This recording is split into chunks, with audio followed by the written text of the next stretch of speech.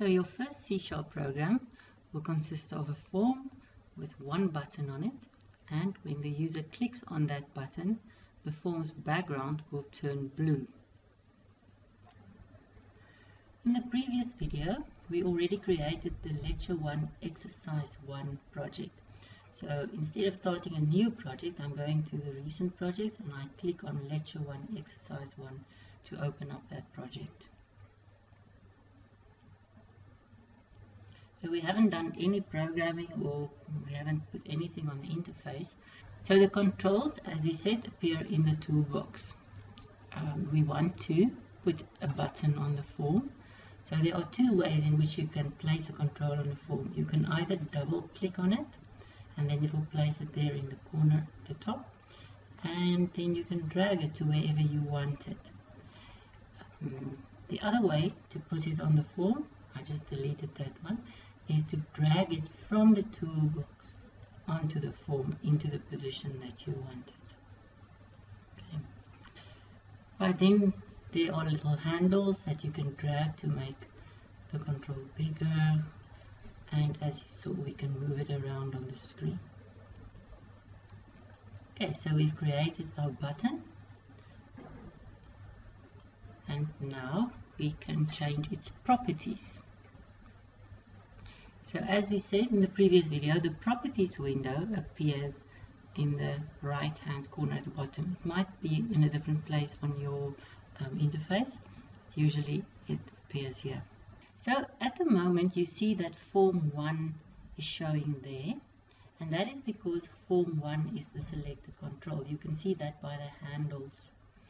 If we click on the button and the button becomes the active control, the name button 1 will appear over there, and this means that the currently visible properties in the properties list belong to the button 1 button. Okay, so now the first property that we want to change is the text property of the button. So if it's not showing, you can scroll up and down through all the properties, but find the text property and change the text property to blue.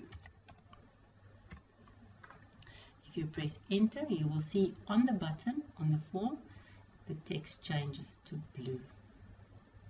Every control has a name property. So the button will also have a name property, and in the beginning one tends to confuse the text property and the name property.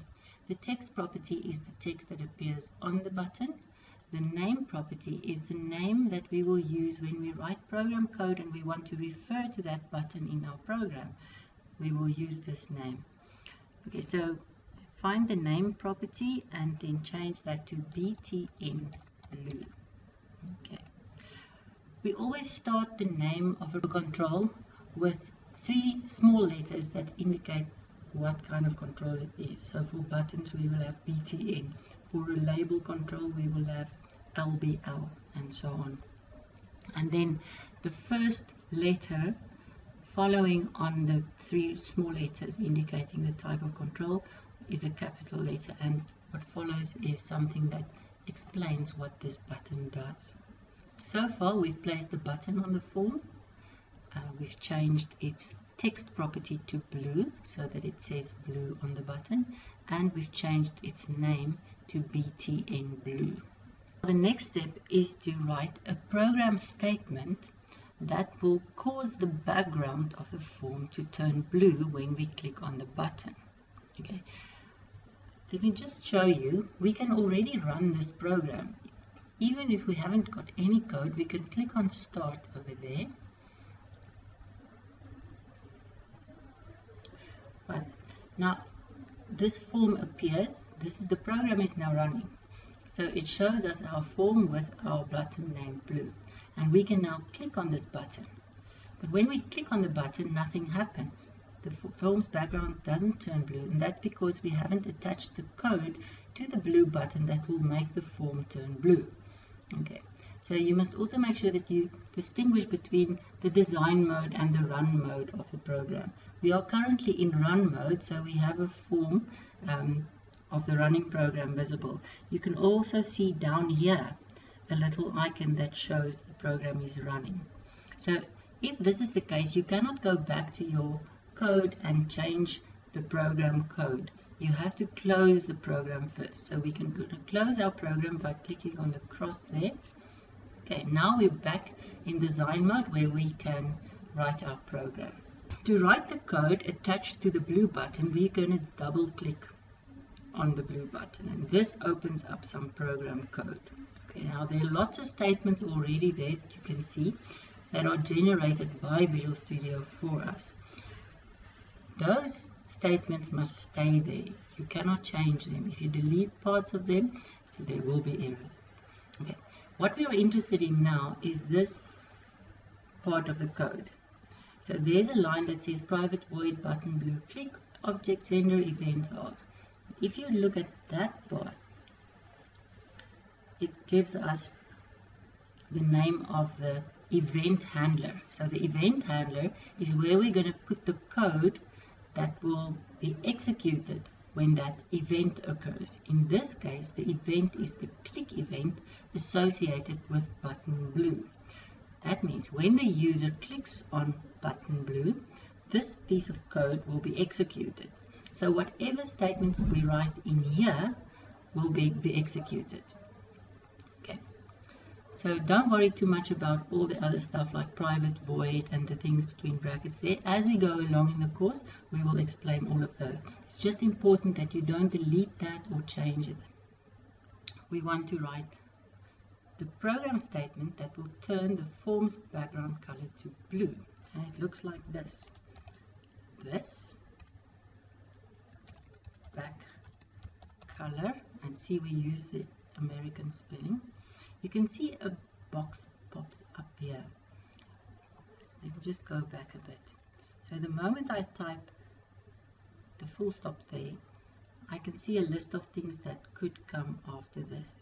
I want to change the back color, and if I type the B, I can see the back color appearing there, so I can just click on that and then it will bring up that statement, or you can type it out, it doesn't really matter. Okay, equals, and then color again, dot, and here you can then choose a color, and we want to change the color to blue. And we end the statement with a semicolon. Okay. Right, so this is our complete program. If we now run the program, okay, I'm just going to move the form to the center. If I now click on blue, form's background turns blue. So if you did this successfully, you've written your first Visual C# program. Well done. Okay, let's just go through this again. Okay, if I want to go back to the form view, you see there at the top are two tabs. There's form.cs and form.cs design. Now if I click on the design tab, I go back to the form. To go to the code again, I can click there. Okay, so what happened is we double clicked on the button to open up the button blue click event handler or event procedure, and between the two brackets, very important, those two brackets are very important. They tell you where the button blue click event starts and where it ends. Okay, so there we type the statement this dot back color blue. Now what is this? The code that we're writing is associated with the form that we created. So you will see it says there public partial class form1 form, and that is that form that we were placing the button on. Okay, so all the code is attached to that, and if we want to refer in our program code to the form itself, we use the word this. So this in this context means this form that we've created. Okay, so this dot back color means the back color of the current form must be set equal to blue. Just for interest's sake, if we go to our form and we make sure the form is the selected control and we find the back color property here, you see that we can also set the form's back color property during design time. So we could have chosen, it says the system, web, or custom. Say custom here, we could have changed to blue here. But we didn't do that because we wanted the button to change the form's background to blue. Okay, a very important part of writing a program is saving it. Because if you don't save your program, you're going to lose it. If we close Visual Studio now and we come back, we will have lost everything that we've done so far. Okay, so to save it, we say File, and then very importantly, Save All.